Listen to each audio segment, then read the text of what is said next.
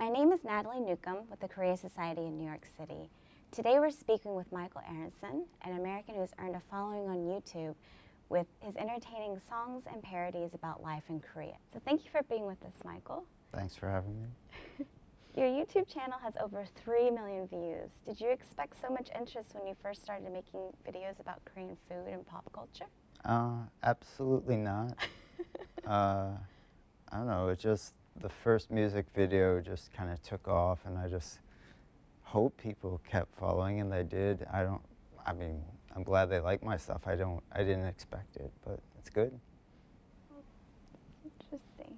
What has the reaction in Korea been like? It's been really positive. I haven't gotten a lot of direct, like, in-person feedback. It's mostly through media channels and online. But, I mean, people who I know, like, or people who know me, like, they all come to me and give me good feedback. So I appreciate that. You've won some awards. Do people recognize you for those awards? Or just in general, do they recognize you on the street? I've been recognized a few times, but not really. I think it's mostly because when I'm out, I'm not wearing my sunglasses and the shirt. I think if I did that more, maybe they would. I'll try that. I've had people recognize me, but tell me after the fact, like online. They're like, "Oh, I saw you today." Could have said something. Well, what's next for you? Well, I filmed a music video while I've been home in New York. It's kind of different.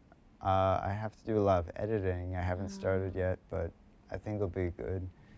And when I go back, I'm already writing a new song. It's a cover song of it's not a pop, it was fairly popular, but I think it'll be a lot of fun. So you do a lot of your own editing and filming all yourself, is that right? Aside from asking people to hold the camera for me, it's all me, which is difficult, but at least it comes out the way I mostly want it to. It's really impressive, actually, that you do all of that by yourself. What was your favorite video to make? I think my favorite it's called Yeona Fever. It was my second song about Kim Yeona, and it's just kind of weird and whimsical, but I really like how it came out. Well, then you've also been on a lot of different media outlets, right? Yeah. We saw, I think, by email, Daniel sent over an interview that you had done just recently. Did you do that while you were in New York? I did do one. What was it? I don't recall the name of the paper at this point. I think it was JongAilbo. Oh, that one, like, most people, I guess if they search my name, that one comes up first. Because the guy who wrote it sometimes tells me, he's like, I feel like your manager because I keep giving people your phone number, because his article always comes up first. Oh, well, that's kind of nice of him to do that. Yeah. What other media or press outlets have you sort of been in touch with? I guess most of the major papers have contacted me for interviews. It feels like it's been a steady flow, so yeah, I mean, real papers and online papers too. Some student papers, which are cool, and also some TV stations. I mean, I guess they have various shows, so sometimes, like, I've been contacted by the same station, but it's always for a different show, so I'm never really sure, and it's always a different writer.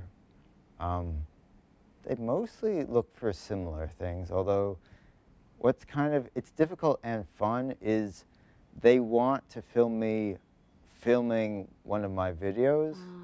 So if I'm not filming anything, it's kind of tough, and I'm like, well, I'm not filming anything right now.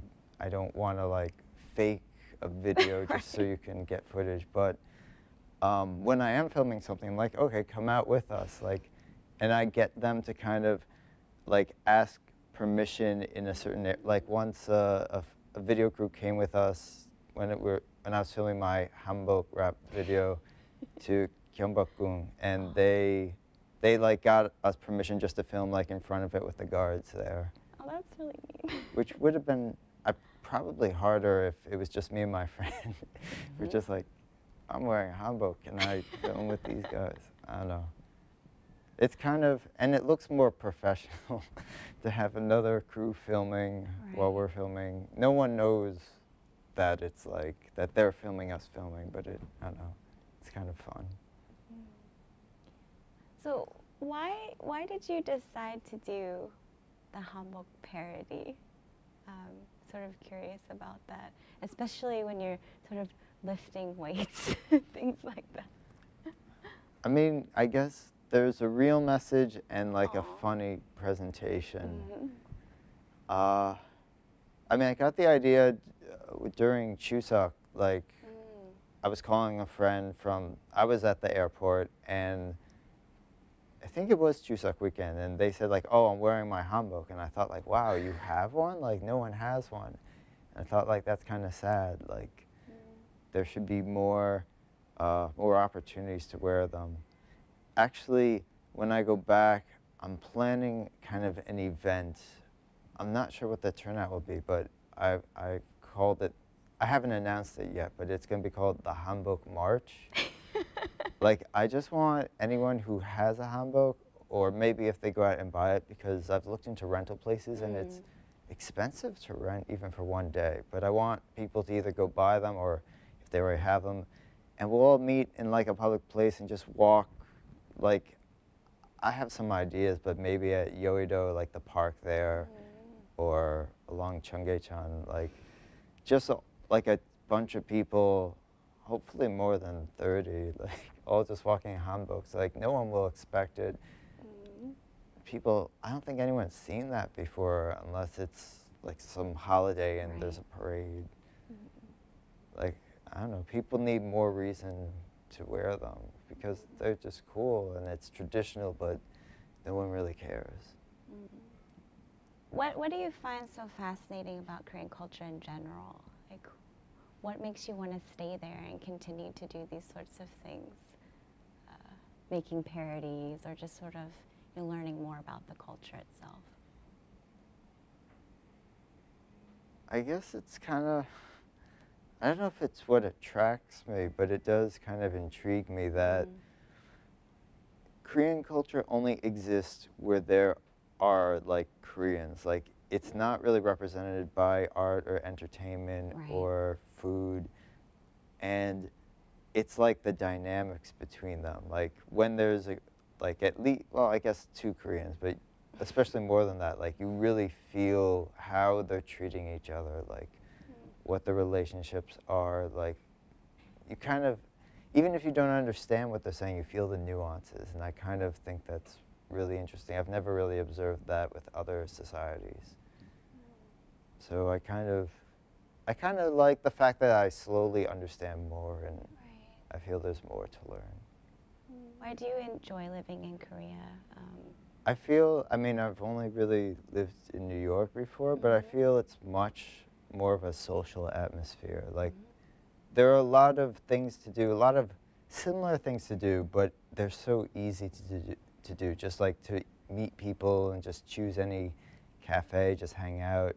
There's so many places just to go and talk with people, and like people are rarely ever alone, well, like especially Koreans, so it just feels like I'm never really lonely there, and I like that feeling, or the feeling that I could just meet anyone anytime and hang out anywhere. So do you feel like you're treated differently since you're sort of helping to promote Korean culture to foreigners who may be interested in the culture, so they come to your YouTube page to find out something more? Yeah, I like it. I mean, I have a friend who once said, he's Korean, he said, I don't like foreigners who come to Korea and don't try to speak the language, except for Michael, because I know he likes Korea. I mean, I've tried learning, but I was actually taking a Korean class right before I started making music videos, and I stopped because the videos were taking so much time.